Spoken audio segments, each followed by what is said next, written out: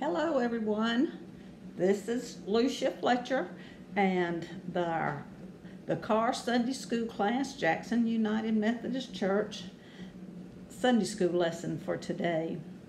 Now I'm recording this early in the week, and so I hope that as the week progresses that things will get better and people will get better, and that we can take all of this time to realize we had so much to learn and to try to comprehend. Anyway, I hope you see behind my head is I have a wreath and two letters, and of course the wreath stands for O, and of course it says joy. Now I keep that up year round. In Christmas I put a Christmas wreath where the O is, but joy. That's what I'm trying to remember. Now, my friend Cheryl Hildebrand sent me a very short poem this morning that kind of fits that, and this is what it said. I slept and dreamt that life was joy. I awoke and saw that life was service. I acted and behold, service was joy. And I believe that. I think it is true. Now then, our lesson is called Living as God's People. This is a new quarter for our Sunday school lessons from the Adult Bible School studies, and it's called Community is the name of the book. And the author this time, who I paraphrase and read from, is named Robert P. Gardner, and he's a retired minister in the United Methodist Church. So, as I always say, the author wrote the lesson and Lucia Fletcher interprets it, good or bad. The lesson is based on the Israelites coming to the end of their journey through the desert, their 40 years of journey through the desert after 400 years of being enslaved in Egypt. Before I get directly into that, though, I want to read a psalm that my daughter Jenny had posted today for her church. I'm going to just read a few of the verses, but it's from Psalms 104. May the glory of the Lord endure forever. May the Lord rejoice in his works. He who looks at the earth and it trembles, who touches the mountains and they smoke. I will sing to the Lord all my life. I will sing praise to my God as long as I live. May my meditation be pleasing to him as I rejoice in the Lord. But may many sinners vanish from the earth, and the wicked be no more. Praise the Lord, O my soul. Praise the Lord. Our lesson comes from the book of Deuteronomy, and the passages that I'm going to read are from Deuteronomy 8, 1 through 10. And the purpose of it is to remember how God created us as God's people. You must carefully perform all the commandments that I am commanding you right now, so that you can live and multiply and enter and take possession of the land that the Lord swore to your ancestors. Remember the long road on which the Lord your God led you during those 40 years in the desert, so he could humble you, testing you to find out what was in your heart, whether you would keep his commandments or not. He humbled you by making you hungry and then feeding you the manna that neither you nor your ancestors had ever experienced, so he could teach you that people don't live by bread alone. No, they live based on whatever the Lord says. During these 40 years, your clothes didn't wear out, your feet didn't swell up. Know then in your heart that the Lord your God has been disciplining you as a child disciplines his children. Keep the commandments of the Lord your God by walking in his ways and fearing him, because the Lord your God is bringing you to a wonderful land, A land with streams of water, springs, and wells that gush up in the valleys and on the hills. A land of wheat and barley, vines, fig trees, and pomegranates. A land of olive oil and honey.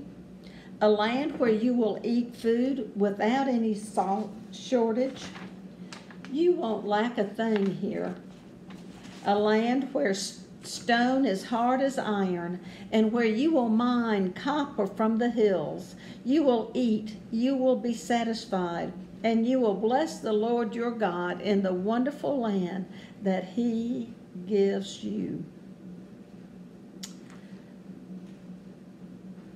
I'm going to talk about a few of those verses as we go through the lesson, but the author starts by talking about a time of trial that he had in his life, and I'm not going to go through that because I know we are all in a time of trial right now.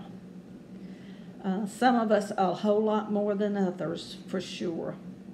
I have a cousin who lives in New York City, and she and I have been communicating a lot, and she lives near Central Park, and it's been a very tough time for her and for everybody there. So we all have trials, and mine has certainly been an easy one right now. But the author talks about trial, and he says that one of the things that he found out is that he would just talk to himself. He calls it self-talk. If he would just talk to himself, he could encourage his wounded soul. Bob, I said to myself, this is not your first setback. God has always been with you, and I don't think God's going to abandon you now. Now, those words right there, I think, are enough for the lesson. But the Bible passage for this lesson, as the author says, is a call from the Lord to us to remember who we are as God's people so that we can receive God's wonderful promises. Then the author, he has a chapter, the next chapter is called Keep Your Eyes Open. And he says that's what he told his son when he went off to college. He wanted his son to go to a small little college, but instead the son chooses to go to the big university where the father knows there's lots of stuff going on out there. But the father says to the son, keep your eyes open. And that was, he said, to make his son to be aware of what's around him, the surroundings around him, to think before he did something, to have wisdom as he looked around. Now, God gave parental words to the Israelites. That's how the author says it. You must carefully perform all the commandments so you can live and multiply and enter and take possession of this land. And like we know, this was the journey that they were making to the promised land, and it was going to be a new day for the God's people. And God had promised the Israelites this land and that they would get there. Now, they complained, they mumbled, they gave up on God a few times, but God never gave up on them. That was our passage last week too, or a point of what the lesson was last week, is God never gave up. And God also told the Israelites, don't forget your past, Israel. That might be a word for us right now, is don't forget our past. We didn't just wake up one day and things are like they are. Many times there's a past that comes, and in a sense we have to face the consequences of our past. And however you feel about it, don't forget your past. He said hard and difficult times have a way of showing what people can believe and what people do believe. Now, one of the things I've been trying to do while I was studying this lesson was think of the words that kind of describe how I've been feeling this past week as we've watched all these horrific things occur. Some a few miles up the road from us, a lot of them all over the United States. And once you get to be 71, like I am, I can remember other times of riot and other times of upheaval, but for some reason this just seems, I guess it's because it's right now, it just seems so harsh and so hard to watch, and to be something you wish you could easily fix with just a few words, and it's obviously that's not happening. Anyway, these were the words I thought about. I thought sadness, disbelief, anger, and then every now and then there would be hopefulness, setback, and then the last thing I wrote down was prayer. How many prayers have you said this week? How many times have you wished that just saying think or don't do that, or open your eyes? There's so many things I wish I could tell these children in my motherly way. Matter of fact, my nieces and nephews make fun of me because I'm kind of a lecturer, and sometimes we'll be talking about something and I'll go, now don't say that or don't do that, and they just make fun of me for pointing my finger. But I wish I could just go out there and point my finger and say, wait a minute, don't do that. Think. I don't know that it would help. Anyway, that's neither here nor there. Israel's wilderness experience would show their true commitment and dependence on God. And then I wrote this down. Do you have a true commitment to God? Sometimes I have in my life, and sometimes I think that's been the last thing I've thought I had a commitment to. Do you have a true commitment to God? God next wanted the people to know His eternal and enduring love. This new land was what God swore to them that they would have. They would be blessed. The wilderness became the testing ground to measure these people's faith. The Israelites remained the apple of God's eyes, and the wilderness became their testing ground. And I think I already said this line, but it's always worth repeating. Even though the people had moments of complaining and frustration, the Lord never withdrew from them. He was always there during those 40 years of wandering. And then how did they survive? And the author makes reference to the sentence, to the verse where it says that their clothes didn't tatter and their feet didn't swell. Now that is quite a feat, F-E-A-T, if you think about it. From going through the desert, my feet swell. I try to walk at least a mile a day, and I did it today. And when I come in, my knee hurts, my feet have swollen some. 40 years in the desert, and God looked after them. He didn't give them everything they wanted. He gave them everything they needed. The fact that God knows and is concerned about things as simple as the number of hairs on our head, this is what the author wrote, causes me to love God even more. So how do you personally see God acting in your life? What is God doing in your life that makes you think He really does love you? And then the author goes on and he says they went into a wonderful land. And of course he had wanted them to keep His commandments as they went through the desert. And we know all the different things they did and how so often they didn't. So God wanted the best for Israel. The best in terms of blessings that would only come by obedience to the divine will. Later in the wilderness story, the Lord told the people, watch yourself. Don't forget the Lord your God by not keeping His commandments. Those were God's words. Watch yourself. God's insistent command comes from His persistent and abiding love. Now, I like this part of the story when the author's talking about, and what did that promised land look like? And he describes all the things they had. After he told them that they would take possession of it, there would be wheat and barley, vines, fig trees, pomegranates, olive oil, and honey. No wonder this was called the promised land, and the Lord called it wonderful.